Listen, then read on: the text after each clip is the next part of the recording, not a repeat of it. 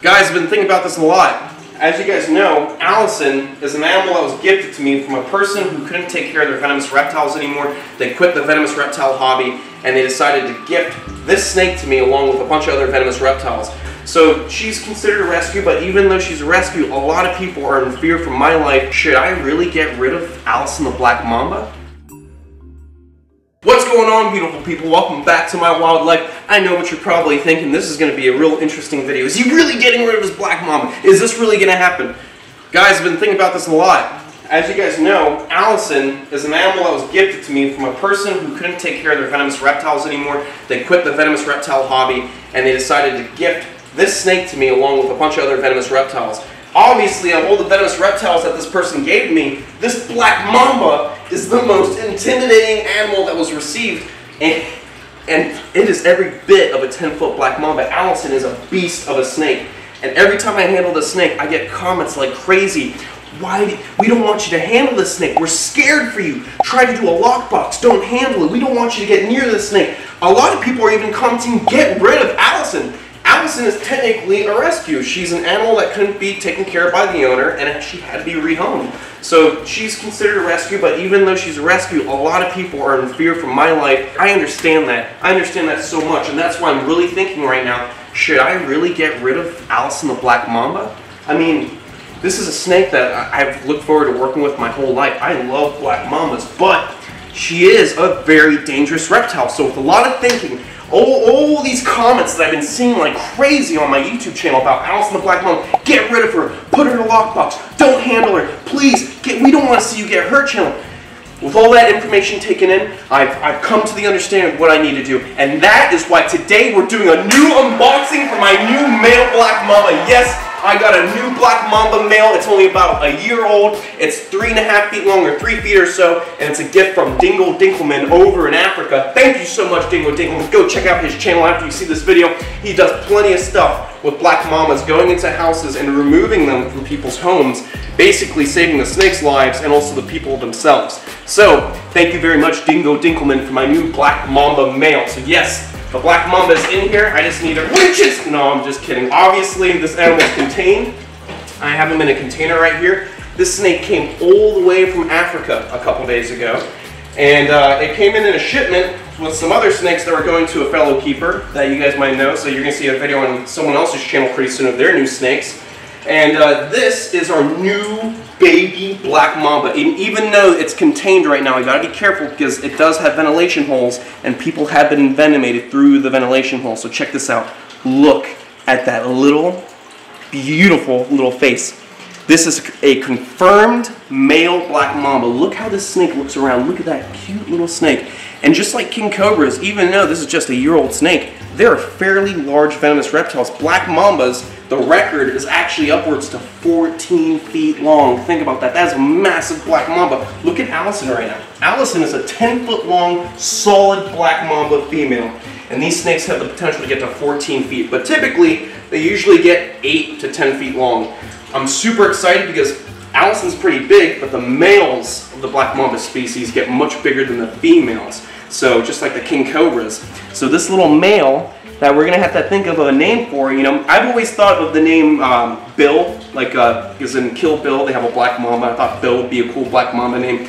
Dingo has been suggesting to name this animal Dingo, which I'm thinking about as well, but I want you guys to comment below, what do you think I should name my new black mamba? Obviously he is so small. Look how tiny he is. Look next to my thumb, how big his head is. Look at that face. He's a very small black mamba. He's captive bred, which is very important. And he's obviously not going to go in the enclosure with Allison right away, because look how big Allison is. Now, to my knowledge, black mambas aren't cannibalistic, but also to my knowledge, all snakes can potentially be cannibalistic. That black mamba is way too small to go in with little Allison over here right away. So what we're going to do is set up this nicely sized cage over here, because I knew that Dingo was sending me a black mamba. I wasn't sure how big it is. I thought it would be more close to like 4 or 5 feet, but this one's just a year old. So this is plenty of space for this animal. It is a vision cage, so it's customized for snakes not to escape. There's no other way of getting out. This is all ventilation back here. It's all secured vent. And we have the glass for taking out the animal. for husbandry. Now, if you look at this enclosure, it's solid, it's sealed. We even have the key right here so nobody can access it. Here with the Florida Fish and Wildlife, to have a venomous reptile permit, you need a snake-proof building, you need snake-proof cages, and also a lot of experience to even be owning these animals in general, which is everything we have here. So, now the thing about this enclosure is it looks nice and secure, but if you look real quick, it's just got just a little crack in between the two sheets of glass that open up right here.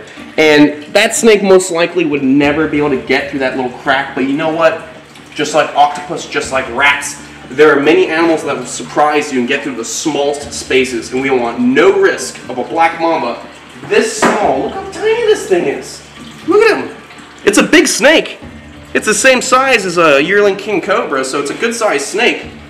But even though his head is a decent size, I do not want to risk a potential escape. So just to take extra precaution, what I'm going to be doing is taking this insulator, or this foam, and it actually has sticky sides, and I'm actually going to set it up all along down the glass, up towards the lock, and right below the lock. So there's no way, God's green earth, that the snake could ever escape. Although this is a snake-proof room, and if a snake got out of the enclosure, it can't actually leave this double-doored room.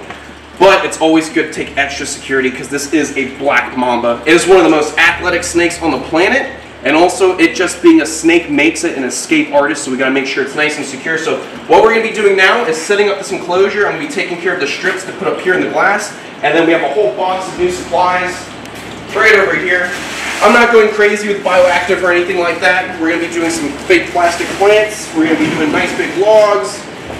I got a nice hide in here so the snake can feel nice and secure, and a nice big water bowl we're going to put right at the front of the entrance so it's easy to put water into that bowl and get him hydrated.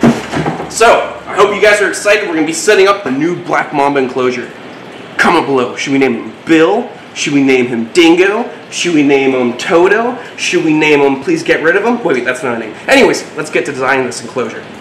Alright guys, so what we're going to do is take this glass down, and we're going to begin the process. Look at this. As I'm doing everything, we have King Tut right here getting ready to strike at my legs. He's just so defensive.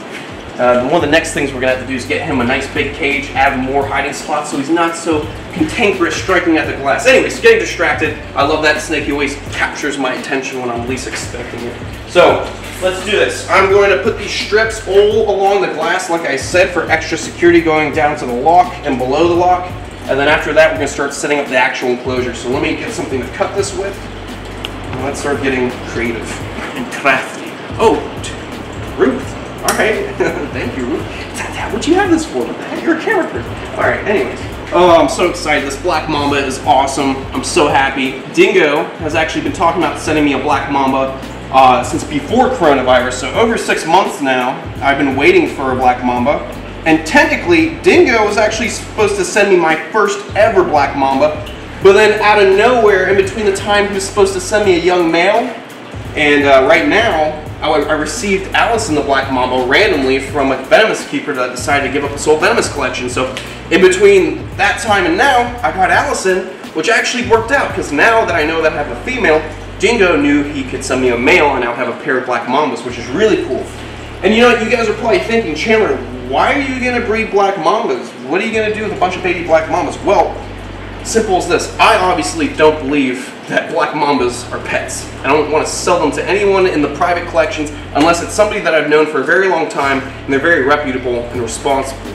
For the most part, when I produce black mambas in the future, I want to donate all the babies to a venom lab that will take the venom work seriously and create anti-venom. So, not just anti-venom, but pharmaceutical purposes as well. So, just to clarify, I really have no interest of selling deadly animals into the pet trade.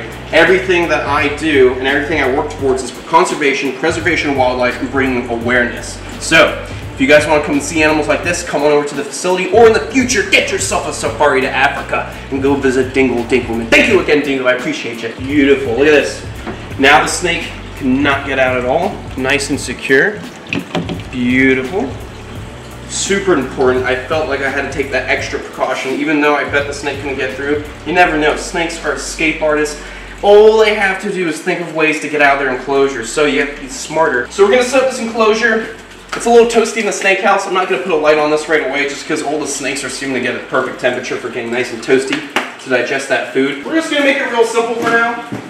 I got a nice hide flat to the ground, add extra security just in case this Mamba doesn't feel like hanging out on the branches, because it's gonna have to get used to being on display for the public.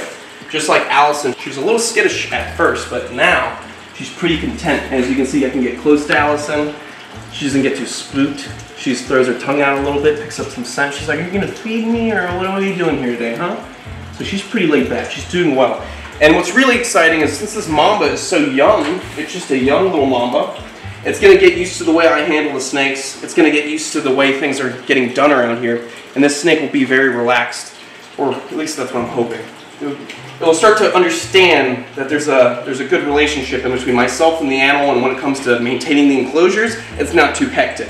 Although Allison has given us a run for our money a few times taking her out, she's starting to learn that I'm not out to get her, and that's what's important about this. Because look, I get near her, she doesn't start flinching, she doesn't get twitchy. It's all progress, and that's what's going to happen with this young black Mamba. I'm just going to stick this hide right in the back here, nice and simple, not going too crazy. You know, we just got this snake, and the reason I'm not really spooked about quarantine and whatnot, I'm just putting straight into the room, is this is a captive bred snake, and it's been in captivity its whole life. It's perfect. What's interesting is the black Mamba that Dingo was originally supposed to send me is a black Mamba that he caught on a house call. And on that house call, he caught like a big 9-10 foot female, and then he caught one of its babies that were like that big. That baby was awesome. He was talking about sending it to me, and that was like right as Corona was happening, so 6+ months ago. And he had the snake, he was getting ready to send it to me, and then out of nowhere, its penis prolapsed. Can you believe that? Snakes have 2 penises, they're called hemipenes, and the penises prolapse, which means they stuck out of the cloaca and didn't go back inside the snake. And he was worried about it, he was keeping me updated, and eventually the snake actually just passed away. So it kind of worked out that I didn't get that animal, and then I ended up getting Allison being a female, and then it gave him the idea of, okay, I'll send him a male. So thanks again, Dingo, I really appreciate it. You're really helping raise the anxiety for my parents. They love seeing me get more Mambas. If you thought they were comfortable with the snakes I have, you should hear them talk about me with the black Mambas. Cool, we got our big logs, we got some real skinny ones, and I'm not going to be drilling them into this enclosure because this is just one of the many enclosures this Mamba's going to live in. This Mamba's going to get big. Like I said, they have the potential to get over 13 feet long. That is huge! What I'm going to do is just have this as a grow-out enclosure, and once that Mamba gets bigger, we'll keep upgrading in enclosures, and we'll go on from there. So let me see, I'm going to get a big log somewhere right about here. That's going to act as a prop for these skinnier branches. Alright, you cool cats and kittens, let me just get out some more plants. Like I said, we're doing fake plants. We're not doing a bioactive setup, just a nice, simple vision cage style setup. Get some nice shrub, make it look nice and green in here. Let me see, find different spots to prop this up in. Shove it in the little wood cracks. Just make it look natural. So far, not doing a good job. Looking good, looking good. Super simple setup, but hey, that's what we're looking for right now. You know, we just got this animal. We want to be able to observe the animal, make sure he's on. What are you doing? Big Bertha's hanging out, looking around. Make sure this animal's in tip-top shape, and we have a good view of the animal. I'm going to put the water right here at the edge, and the key to putting the water bowl right here at the corner where the glass is so when I'm doing maintenance, simple maintenance of filling up the water, you crack the glass, you fill it up with water. There's no need to have to reach in the back of the enclosure to have to remove the snake. Try and limit that as much as possible. Because although I want to handle this animal and I want him to get used to me, he's new to this environment. We don't want to stress him out. Because it's very easy to do that to a snake, especially one that just traveled all the way from Africa. Oh yeah, it's going to be like a little rainforest. We're not going to know where the hell this thing is. It's going to be a game for the kids. Where's the black Mamba? Where is his mommy? He's going to come from the left. Oh my God, he tried to bite me in the face. Hopefully not. Allison doesn't seem to do that. And Bill seems to be pretty relaxed as well. He's only gaped his mouth at me once. But hey, they're not so much like Egyptian cobras. They're sitting there all day striking and hooding up at you. At the end of the day, a black Mamba wants to avoid people. They're very shy snakes. And although lots of stories out there coming out of Africa are saying, the Mamba chased me. The Mamba was in a tree and it bit 5 cattle as the cattle came through and they all died. No, it's ridiculous. The snakes want nothing to do with us. They always try to avoid us, and you guys can see that when I take out Allison. She's always trying to shoot the opposite direction. It's always me bringing her back, obviously, because we have to keep her contained. But at the end of the day, Mambas don't want to waste their venom on us. they have somewhat of a small venom yield. I mean, they got a lot of venom, but compared to a king cobra or a gaboon viper, you know, their venom yield isn't gigantic. It's just those 2 venom glands. And once they use too much of that venom, now they got nothing for their food. So if you think about it, venom is specifically to take down their food. It's hard to make, it's a protein, it takes energy to make that venom. So if they waste it on you, it's wasted energy, it's wasted time, it's a wasted meal for the future. So in reality, when it comes to Mambas being aggressive and Mambas coming after people, Mambas chasing people, that is all nonsense. Snakes want nothing to do with us, and you guys are going to learn that more and more as you see these black Mambas on the channel, in captivity, and in the wild in the future. Hopefully 2021. I'm coming for you, Dingo! Chandler here. Alright guys, I think that's about it for now. Very simple, like I said. I'm not going crazy with this setup. We want to make it very simple and easy to maintain for this animal. Alright guys, I'll be right back. I'm going to get some fresh water for the Mamba, and then we're going to unbox this Mamba and put him into his new enclosure.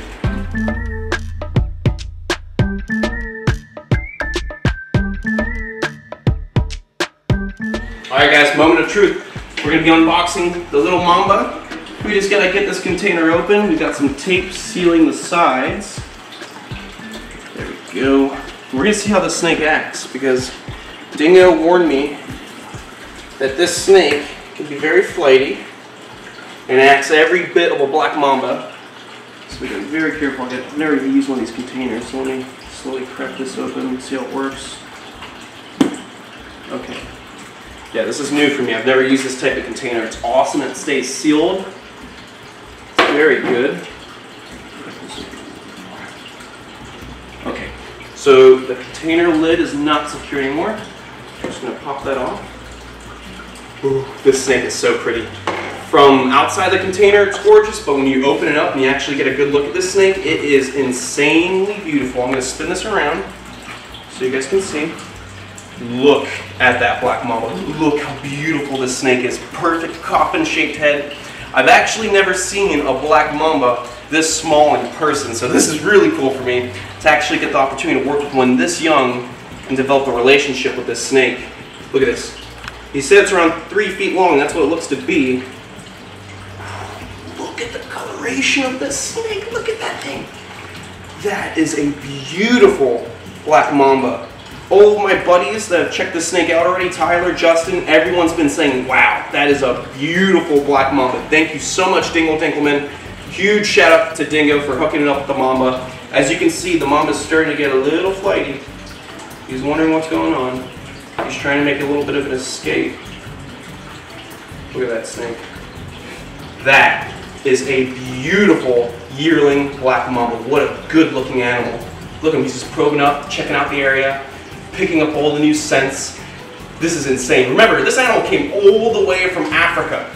So he's been sitting in a container, doing his thing. Look at his face. Look at him, he's just investigating, looking around. This is actually like a 4-foot long black Mamba. So a good sized snake. Let's get him into the enclosure. See, look, he's getting real twitchy, real wiry. There we go, right into the enclosure. Look at this, look at this.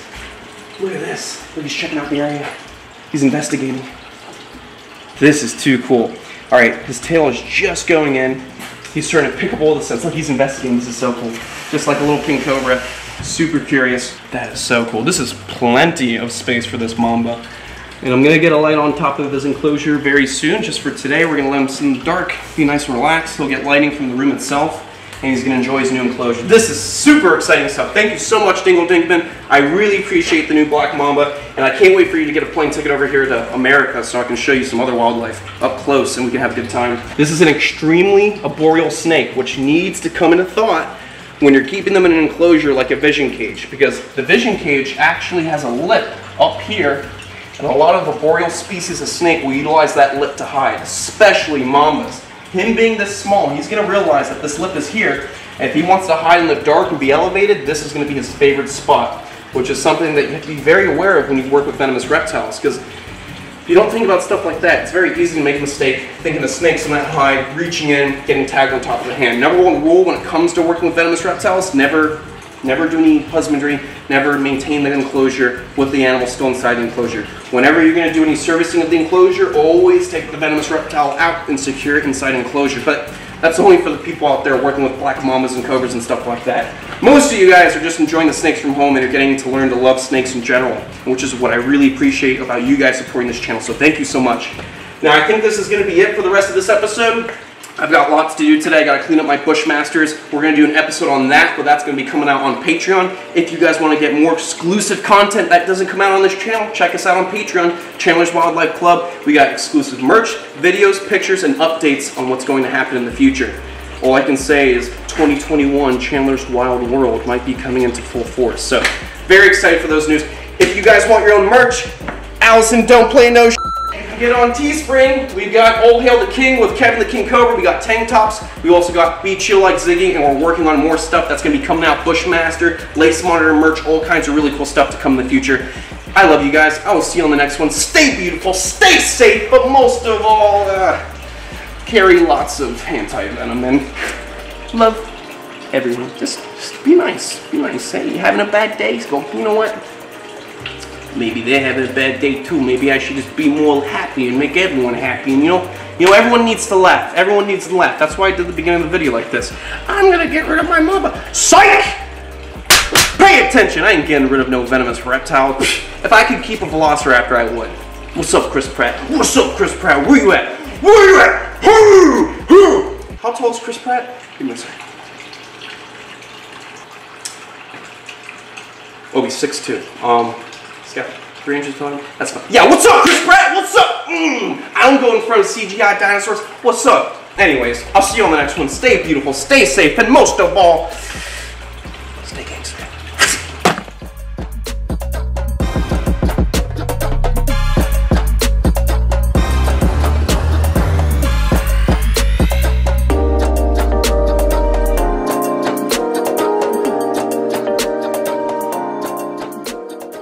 And that is why today we're doing a new unboxing for my new male black mamba. Yes,